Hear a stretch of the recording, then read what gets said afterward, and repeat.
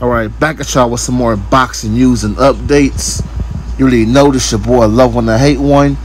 Let's go ahead and talk about this for a minute. Now, if you ask me, I think it's pretty much guaranteed, set in stone, that Errol Spence is not going back to 147. So if Terrence Crawford wants this fight, he has to come to 154 like he been talking about going to this whole time anyway.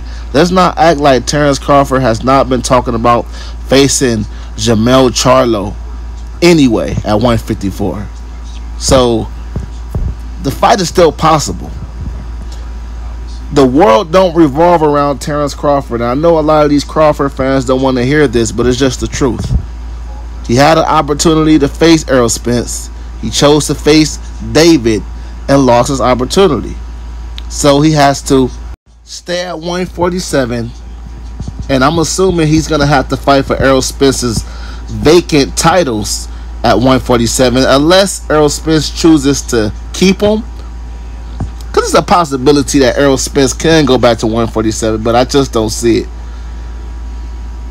I mean, he already made history at 147. He's unified, and if he go up to 154 and becomes undisputed, then the sky really is the limit for him. Then he could go to 160. And I do believe Errol Spence could make 160 in his near future. And I don't see nobody beating Errol Spence at 154.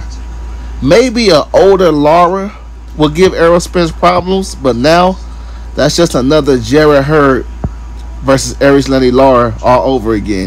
And even though I thought Lara arguably beat Jarrett Hurd, keep in mind that was a younger Lara. Now we're talking about an older Lara, and Errol Spence is a prime Jarrett Hurd times 5. We all know this. And come on, I think it's pretty much obvious that Jermell Charlo ain't beating Errol Spence. So we could just quit with that one. I feel like he has a bigger chance to make history more at 154 than 147. Of course, you guys will say he's ducking Crawford. Me personally, I don't feel he is. And me personally, if you want to get even more deeper, I think the fight is going to happen at 154. And for all the Crawford fans out there, just be patient, because they give Crawford a chance to be undisputed in 3 weight classes, 140, 147. Because if Errol Spence stays at 154, he got to vacate. And if he beats Errol Spence, then he gets all the belts. Just imagine if Terrence Crawford was former undisputed champions in 3 different weight classes. Marinate on